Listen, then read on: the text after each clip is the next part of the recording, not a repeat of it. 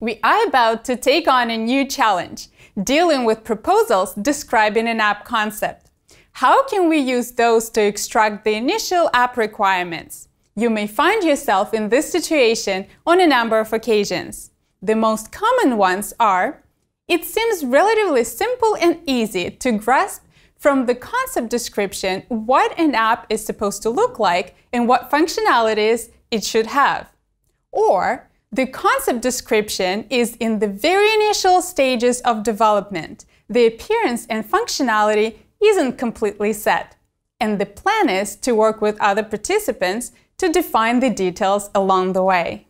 In either case, there are a couple of stages of the concept description transformation we need to perform before we start the development.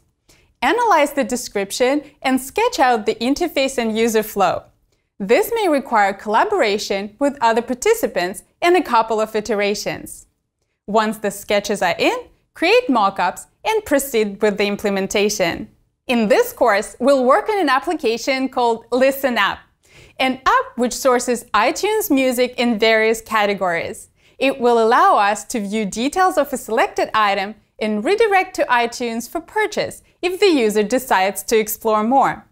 It will also present the user with related swag for each music category and will direct them to external resource should the user express interest.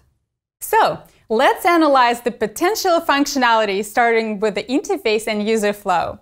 As the app launches, we'll display a list of music items and then let the user select a particular category. Should the user want to know more about an item, we'll display some details and present an option to navigate to iTunes. And the final component, presenting related swag, will develop a smart algorithm that will allow us to add monetizing aspect to the app. This is a good start. Lots of new things to learn to accommodate these app requirements. We'll continue in the next chapter.